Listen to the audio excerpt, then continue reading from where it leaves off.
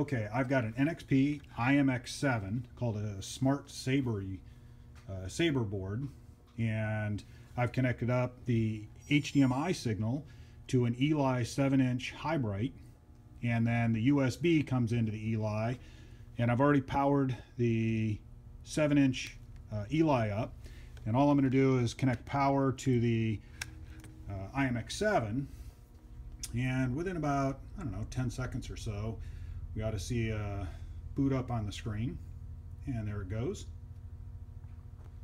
It's a pretty fast boot.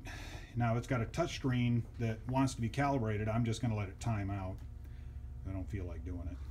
It's kind of a lazy answer, but anyhow, so here we're seeing this is out of the box. This NXP IMX7 works fine, and I will bring it up and you can see the touch interface worked just fine out of the box.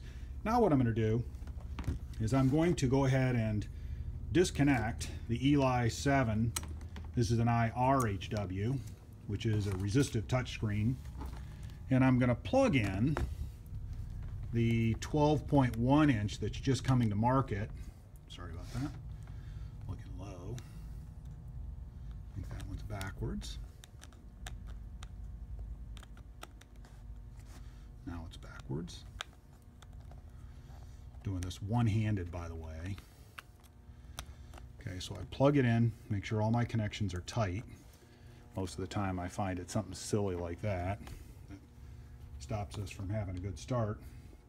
Wait a few seconds. By the way, it's very unusual to change a display in the middle of something, so instead what I'm going to do is I'm going to pull the power from the Sabre board and plug it back in. 1, 2, 3, 4, 5, 6, 8, and as we can see, in under 10 seconds, the kernel is booting up. It comes into the same touchscreen type interface.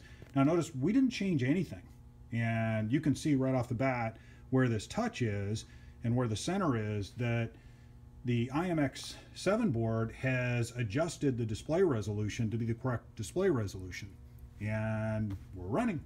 Very cool. This is how ELI works. Just plug it in and it works.